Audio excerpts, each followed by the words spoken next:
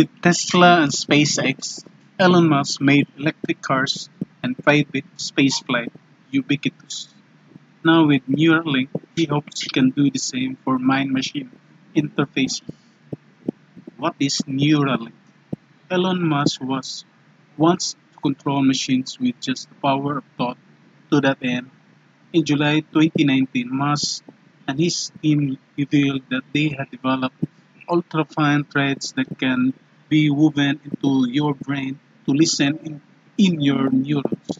The company has also built a robot that can perform the surgery under the supervision of a neurosurgeon. When the company was first launched in 2016, Musk said he wanted to help humans compete in a world where artificial intelligence (AI) had surpassed them. To give us more bandwidth with this new announcement, the researchers have turned their attention to helping those with brain-related disorders. How does Neuralink work? The N1 a 4 mm square chip is implanted into the skull. Attached to the chip are wires thinner than a human hair, which reach out into the brain. These threads are placed close to the important parts of the brain and are able to detect messages as they are relayed between neurons, recording each impulse and stimulating their own.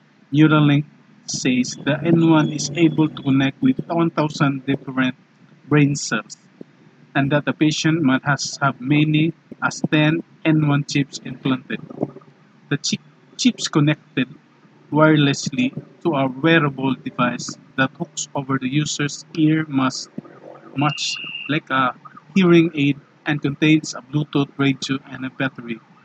Neuralink says that the first devices will be implanted via traditional neurosurgery, but eventually the chips may be will inserted safely into the painless through small incisions by a robot surgeon.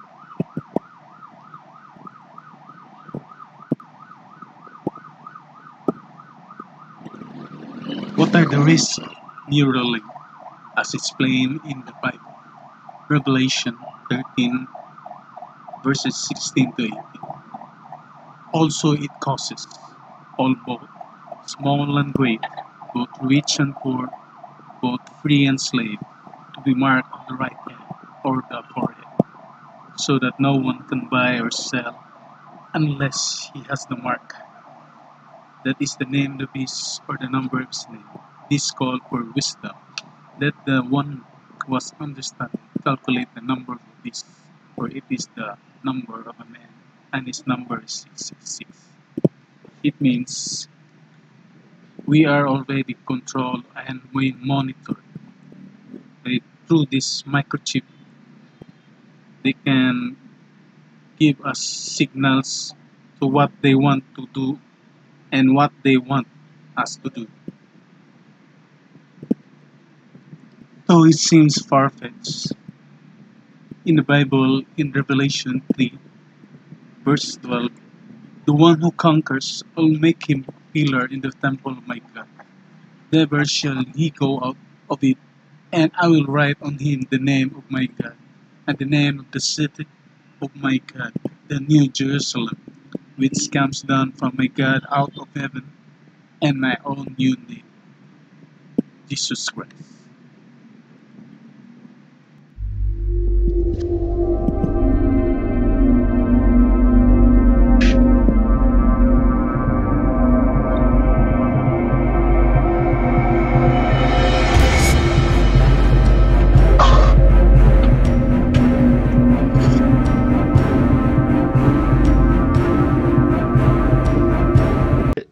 And when you said you won't have to talk to each other anymore, we used to joke around about that. I've joked around about that a million times on this podcast. Yeah. That one day in the future, there's going to come a time where you can read each other's minds. Yeah. And you'll be able to interface with each other in some sort of a non-verbal, non-physical way, where you will transfer data back and forth to each other without having to actually use your mouth.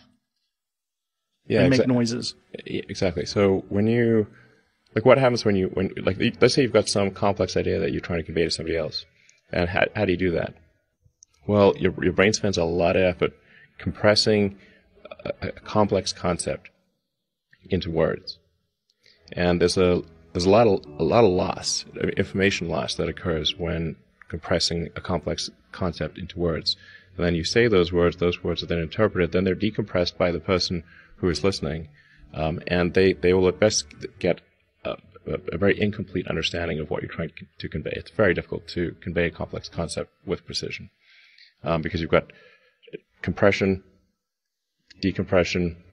You may not even have heard all the words correctly, and so communication is difficult. What we have here is a failure to communicate. Cool Aunt Luke. Yes, and there's a great movie. Yeah, great movie. And there's an interpretation factor too. Like you can choose to interpret certain series of words in different ways, and they're dependent upon tone, dependent upon social cues, even facial expressions, sarcasm. There's a lot of variables. Sarcasm is difficult. Yes. Yeah. And so one of the things that I've said is like that there could be potentially a universal language that's created through computers that particularly young kids would pick up very quickly. Like my kids do TikTok and all this jazz, and I don't know what they're doing. They just know how to do it, and they know how to do it really quickly. Like they learn really quickly, and they show me how to edit things. And it's if you taught a child from first grade on how to use some new universal language, I mean, essentially like a Rosetta Stone, and something that's done that interprets your thoughts, and you can convey your thoughts with no room for interpretation, with very clear, where you know what a person's saying, and you can tell them what you're saying, and there's no need for noises, no need for mouth noises, no need for these sort of accepted ways that we've sort of evolved to make sounds that we all agree. We through our cultural dictionary, and we agree, or certain we could bypass all that. Yeah, I mean, you can still do it for fun, sentimental reasons, right? Like campfires. Yeah, exactly. You don't need campfires. You don't need to roast marshmallows. It's kind of fun, right? I think you would, in principle, you would be able to communicate very quickly and with far more precision ideas, and language would. I'm not sure what would happen to language, but you could probably, in a situation like this, you would be able to just, it would be kind of like the Matrix. You want to speak a different language, no problem. Right. Just wire it. We'll just download the program. Whew. Right. So at least for the first few iterations, we'll just be able to use, like, I know that Google has their some of their Pixel buds have the ability to interpret languages in real time. Like, sure. Yeah, you can hear it, and it'll play things back to you in whatever language you choose. So it'll be something along those lines. Yeah. For the first few iterations. Well, the first few iterations are. I mean, what I'm talking about is like in the limit over time. With a lot of development. The first few iterations, really, in the first few versions, all we're going to be trying to do is solve brain injuries. So it's like don't worry that this is not going to sneak up on you. This will take a while. How many years before you don't have to talk? If the development continues to accelerate, then maybe like 5 years, 5 to 10 years. That's quick. That's really quick. That's the best case scenario. No talking anymore in 5 years. Best case scenario. But 10 years more like it. After 7 years of research and development, Elon Musk's Neuralink got approved by the FDA for its first human clinical trial. This means the project is one step closer to achieving its ultimate goal, creating a brain-computer interface that can restore vision and cure paralysis, even help with autism. The approval was not without its controversies though. Elon Musk and Neuralink got public backlash in 2021. Employees revealed that animals trials didn't go smoothly. In some instances, 20 out of 90 died. The wrong size chips. Was this FDA responsible for it? A series of animal trials prove that Neuralink is more than a sci-fi concept, and now the company is trying to achieve the same success with humans. In December 2021, Elon Musk showcased Neuralink with Saki the monkey using keyboard to ask for snacks using by his mind.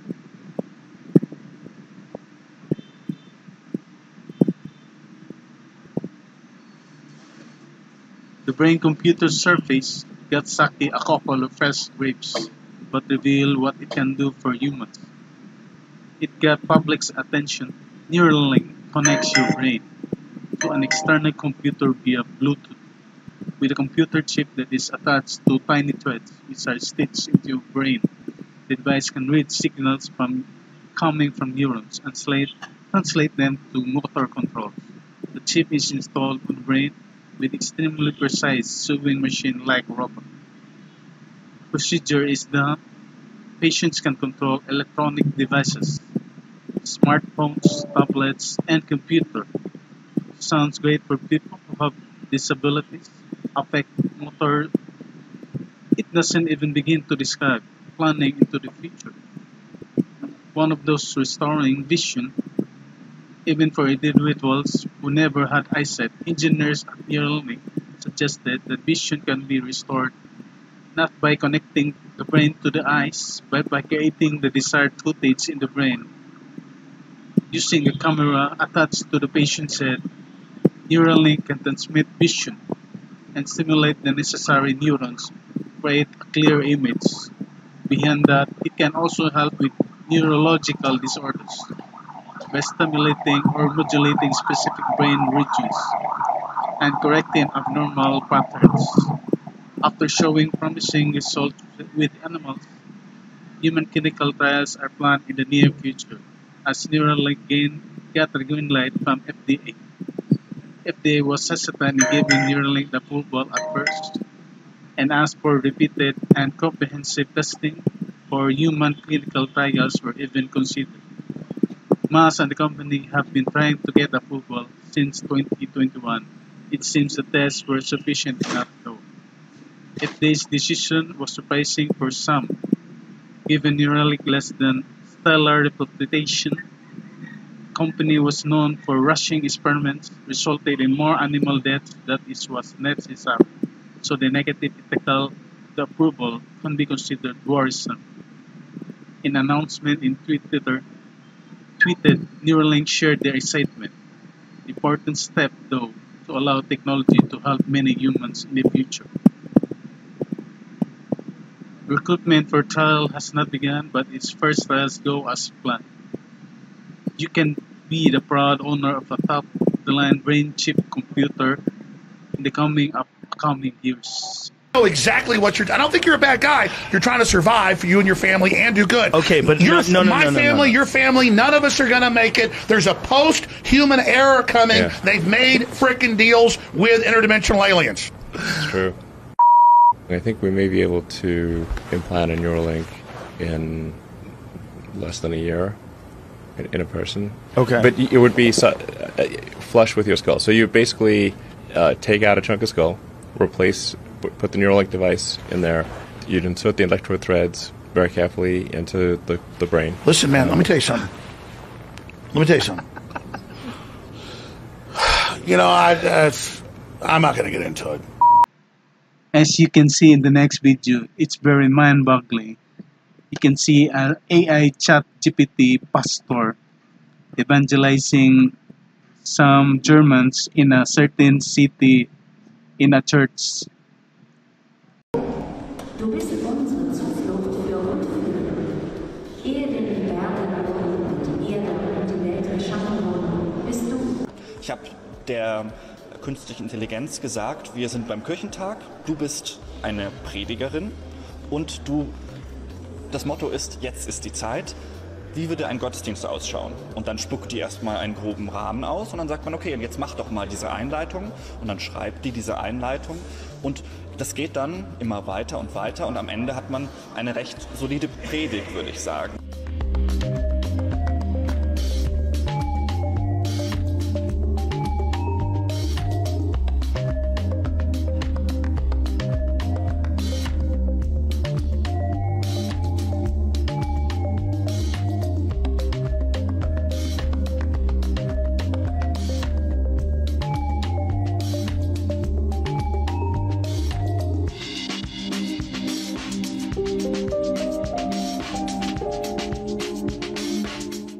so gut 98% kommen von der Maschine, ganz allgemein gesprochen.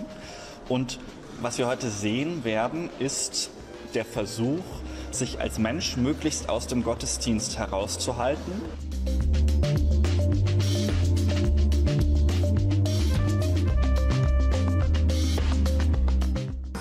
Es war spannend, interessant, aber für mich war es zu monoton. Also die Avatare zu schnell gesprochen, man konnte teilweise gar nicht wirklich im Kopf mitdenken beim Gottesdienst. Es war zu wenig Persönliches einfach.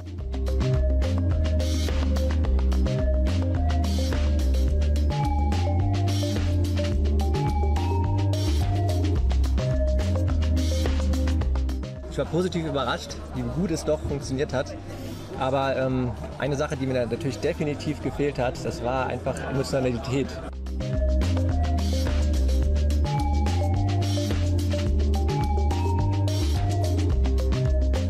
Ich halte es für eine sehr gute Chance, dass man sich jetzt mit KI tatsächlich auseinandersetzt, auch im religiösen Bereich. Ich denke, dass das immer stärker integriert wird in die Gottesdienste, in den religiösen Bereich. Und von daher ist dieser Versuch oder dieses Experiment, als das es angedacht ist, eine wichtige Chance, mit KI in Berührung zu kommen.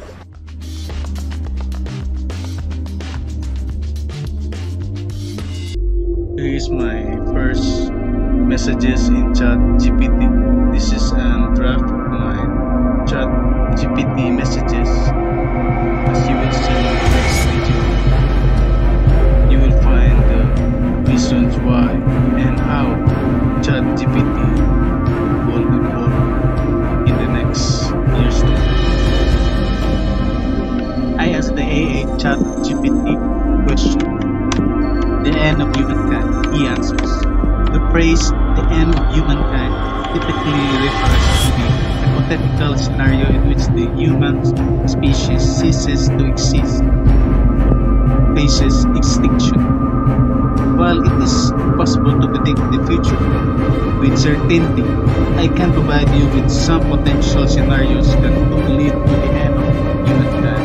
Number 1, global catastrophe. Natural disasters like supervolcanoes, asteroids impacts, or massive solar flares have the potential to cause widespread destruction or disruption, potentially leading to the extinction of human species.